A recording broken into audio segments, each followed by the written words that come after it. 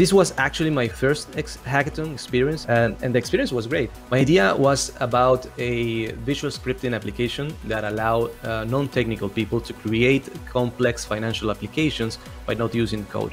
Every time I had an issue, I just went to the developer community, and I get sometimes even overwhelmed by the amount of answers that I got. You also have like a Slack channel where you can talk directly to developers. So as a whole, the hackathon experience was very pleasant because everything I could ever ask, I had it. You also get that satisfaction. 20 people, top level, say, yeah, your idea is good. That also is a good feeling.